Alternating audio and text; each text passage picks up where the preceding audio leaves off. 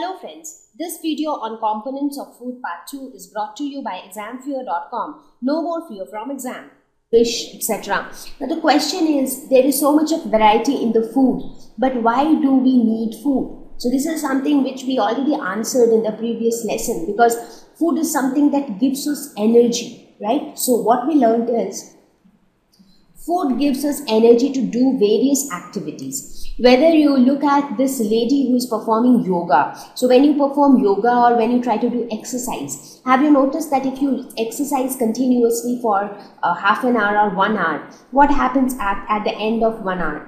You tend to feel tired. Why? Because when you are doing that exercise or when you are doing yoga, a lot of energy is being spent in doing that. So as a result, what happens? You are losing energy gradually.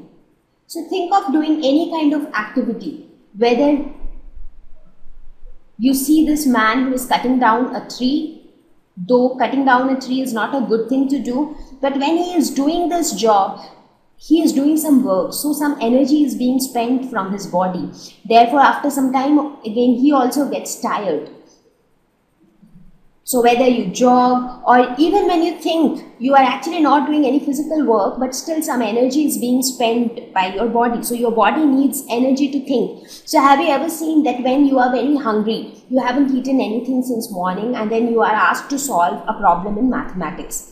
So have you noticed that you don't feel like doing it because you are feeling hungry, so your entire concentration is towards your hunger. So you are not able to think. You are not able to apply your brain. So that's because even your brain works only when there is energy in your body. So it needs energy to work. Even when we sleep, our body needs energy. That's because when we are sleeping, we are not doing any work. But the organs inside our body, they are still working. So even when we sleep, our heart beats. Even when we sleep, the blood circulates throughout our body. Even when we sleep, we breathe in, breathe out. So all these activities are still taking place inside our body, and energy is needed for these activities also to perform. And wherever we need energy, so from where are we going to get that energy? So that energy comes inside our body through food. So when we study, we need energy. So in that case, we definitely need a lot of energy. So here we saw that to do any kind of activity, whether it is a physical activity or mental activity, you would need some energy inside your body.